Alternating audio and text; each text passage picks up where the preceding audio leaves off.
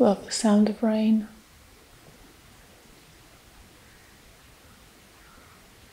It's very soothing. This is Self-Talk with a Soul channel. My name is Maria. Welcome. Here we talk all things spirituality, mental health, personal development, and growth mindset. And as much as today's topic of the video is controversial and it may seem like it's not to do with the concepts that I normally talk about, actually it has everything to do with what we talk about here. Primarily mental health and spirituality, and some things that I have talked about in the previous videos, like self-expression. I don't know yet what I'm going to call this video. If I'm going to reveal the topic in the title or not, but if not, the thing that I want to talk about is the transgender issue. The aim of this video will be twofold. I want to inform people of the research that I have done on the subject. That is with the purpose of two things. First, to bring more compassion towards transgender people and the whole issue in general from those who are maybe particularly not for this whole idea, maybe even very strongly against this whole idea. And on the other side, I want to make people that are very much for the transgenderism, I want to make them a little bit less naive. Because I feel like in this topic there is a lot of those two extreme sides of the issue. You know, people that don't see it as an issue at all and are very much for it, and they don't see the implications, short and long term, on the lives of the people affected, their relatives, the lives of other people that our society in general. And then the other side of the argument is the people that are, very extremely against it for the wrong reasons, not seeing what is really happening within the lives of those people that are affected, and just casting judgment. I want to close the gap a little bit in this video, and I hope I can do it. And before I start talking about the issue itself, I have to say that last week I actually made a video on this topic already. I've filmed and I've edited it, and I didn't post because only a week ago my opinion on this topic was very much right-sided, and there was no room for compassion or deeper understanding. I've done some research, and that research is what made me rethink how I want to talk about this topic from now on. This issue is sort of multifaceted from the perspective of it being a medical issue, a political issue, a societal issue, a historical issue. When you bring your attention to every aspect of the question, you really see the full picture. And when you see the full picture, you may still have an opinion and you may still pick a side if you like, but you're never really extreme anymore. You don't feel extremely about anything anymore. The question has completely changed for me. It's not even about for or against, it's just completely different now. And so that's what I hope this video will do for you as well. And I think I want to start with the medical one, because I personally have an extensive lifelong experience with the medical community, meaning I have had multiple chronic conditions in my life, and I've spent months in hospitals throughout my life, and I've undergone surgeries, and there was a lot. And from my personal experience, I know that the modern medical professionals are not equipped enough to deal with chronic conditions or conditions that are not acute, meaning like, breaking a leg or having to have an immediate surgery because of some complications or a heart attack or, things that are acute and are imminent. Our medical communities are brilliant at, we have all the skills and the equipment that we need to deal with those situations. When it comes to mental health, when it comes to chronic physical conditions, whether, it's a lifelong thing or cancer, it's still in its baby stages to really be able to deal with these issues. And really, if you want treatment that is actually working for any of those chronic things or lifelong things, you need to go into holistic therapy. You need to look into alternative forms of treatment. And I laugh at that because what we call alternative is what we had for thousands of years. And it has proven to work in the past. It's just that when modern medicine came about, a lot of those holistic things, they actually got banned in many cases, or they were laughed at as there is no scientific proof of that. But the proof is evidential. Certain things work, whether science can explain them or not. And so a lot of things in the holistic world have been ridiculed, and so people look at them as some, wizardry, and it's just rubbish, The reason I'm going into this subject is because as much as a lot of people that are, extreme pro-transgender, they don't want to look at the transgenderism as a mental health question. It is that. It's even a few years ago only, it has mostly been referred to as a gender identity disorder, like we have personality disorders or mood disorders. In the mental health world, we've got these disorders, and gender identity disorder was just one of them. And it's only extremely recent that we've shifted the agenda to call it transgenderism as a part of our normal life. But if we look at it at what it really is, and that is a mental health condition, gender identity disorder, which is not well understood, and I'm not going to claim that I understand it. Nobody understands it.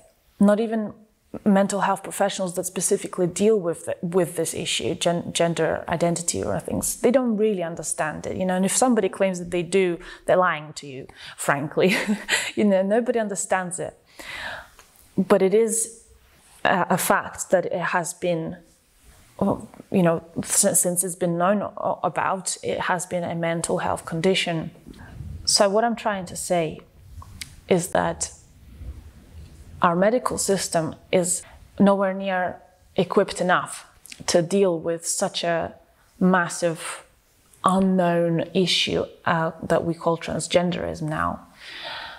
And yet, in the last only few years, what was it, since 2016, I think, we have allowed it to blow up into this big,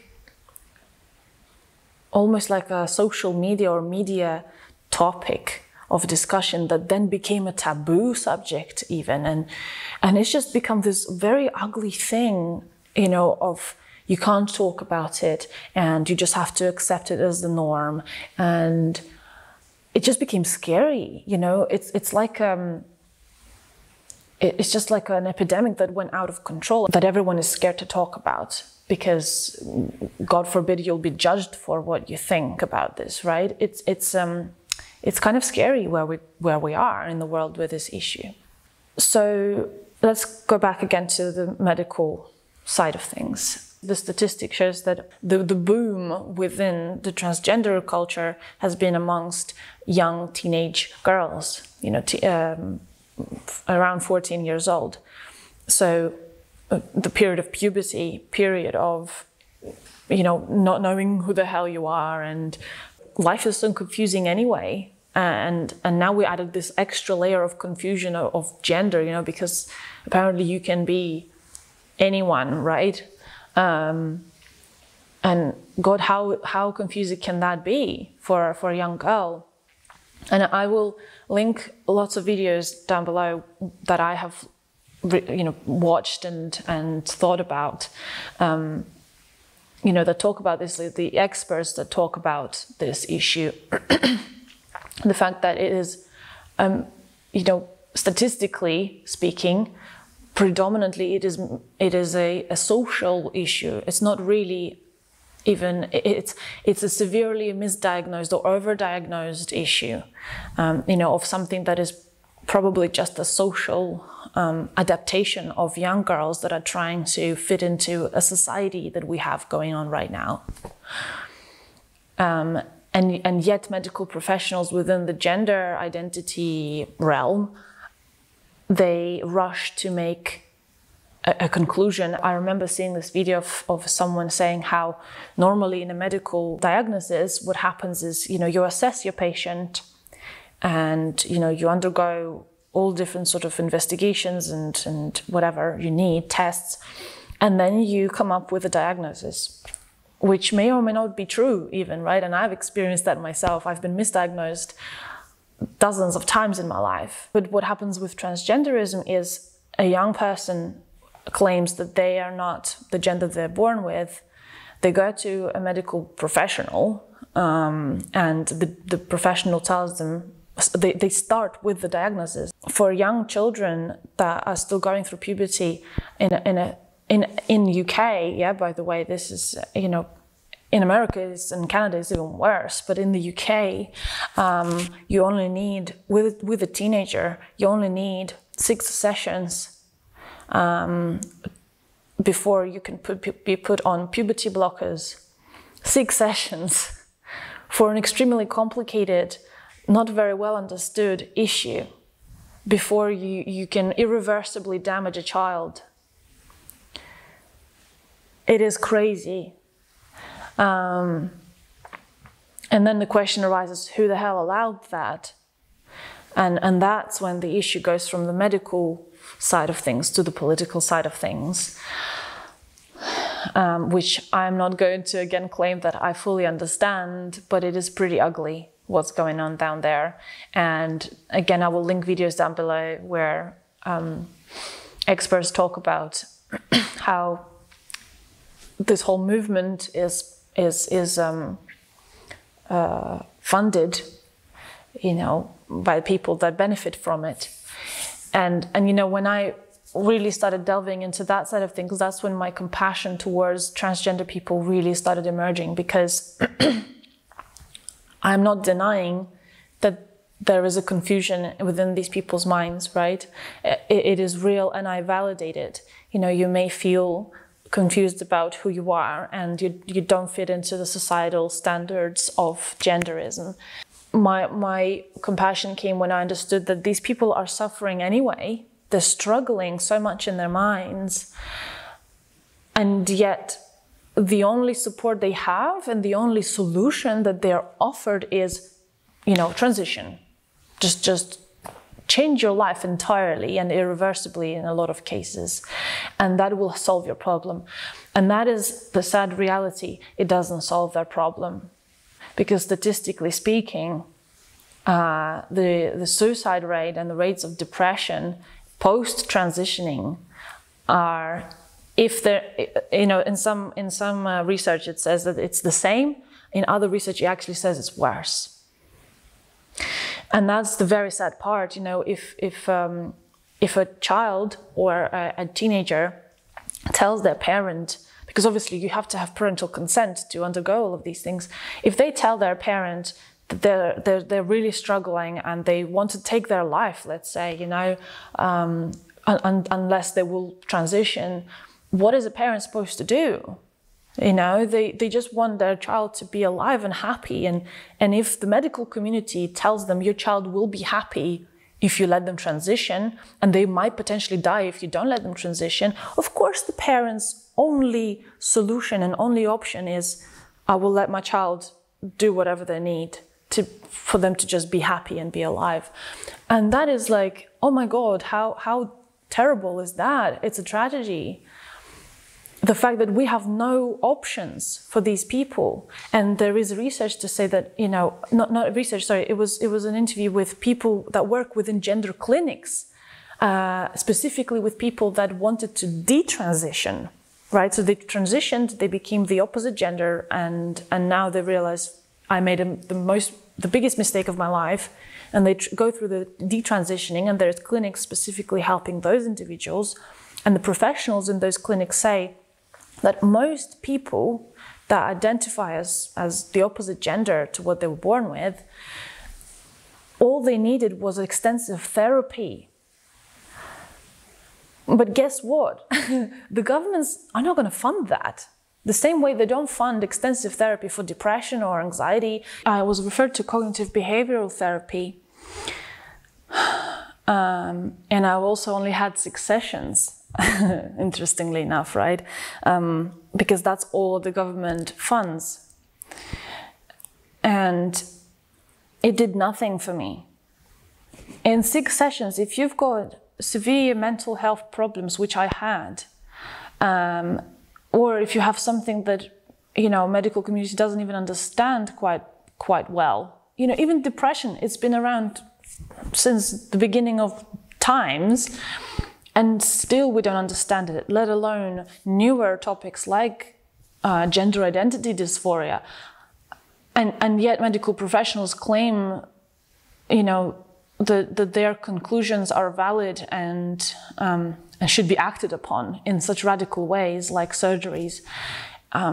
It's absurd, and it is extremely sad. And, you know, and yeah, that was the point where I really started feeling compassionate towards people that are affected by this issue.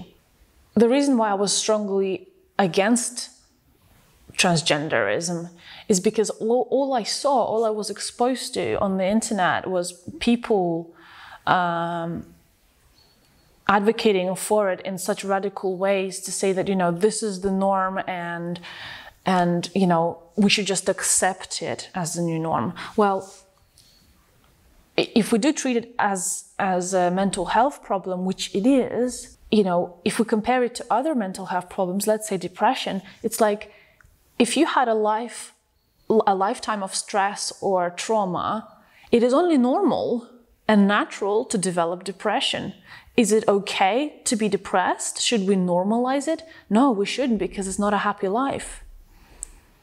And it's almost like, you know, if people are depressed, we should tell everyone else not to be happy, just to not offend them and for them to feel better. It's like that with transgenderism. It's like, you know, don't talk about it, just accept them as they are, and let's change the whole society to fit that in. We don't create society to fit depression in. We don't let people take days off work when they're depressed, right? Maybe it would have been a good idea, but actually work therapy is one of the best therapies for depression, you know, being amongst people and things like that. So it's just too complicated to create such, you know, concrete conclusions and pathways for solutions.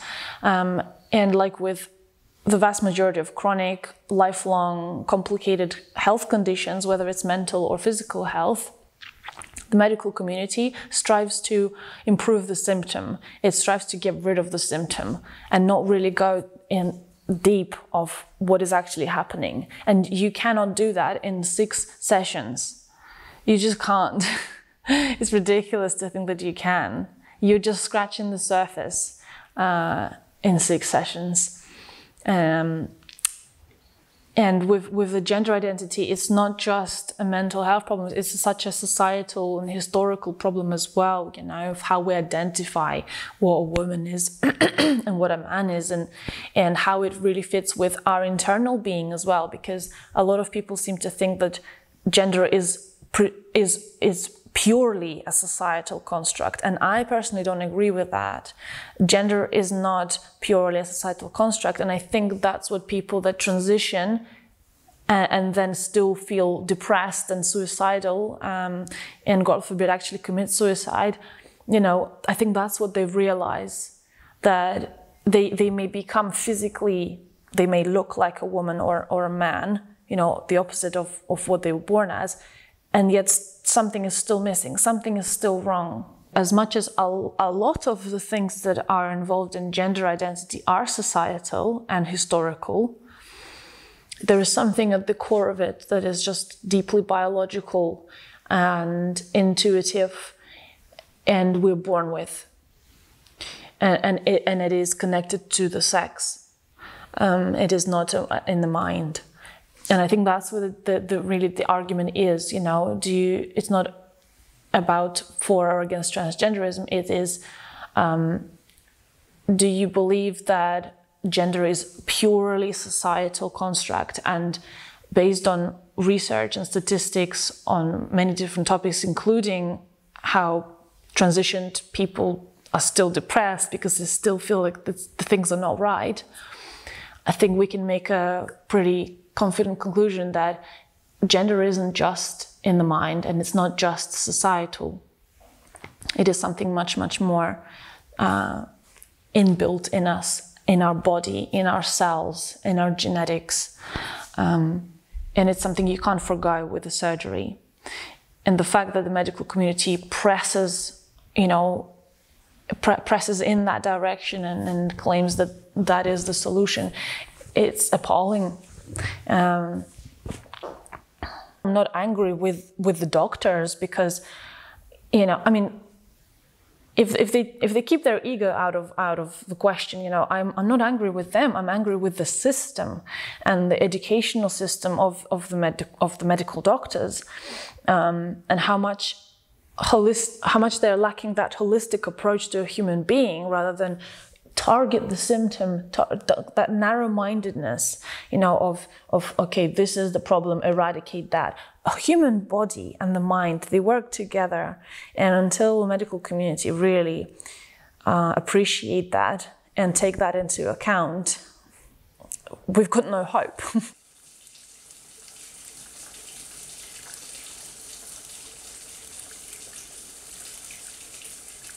Bringing it back to my area of expertise, if you like,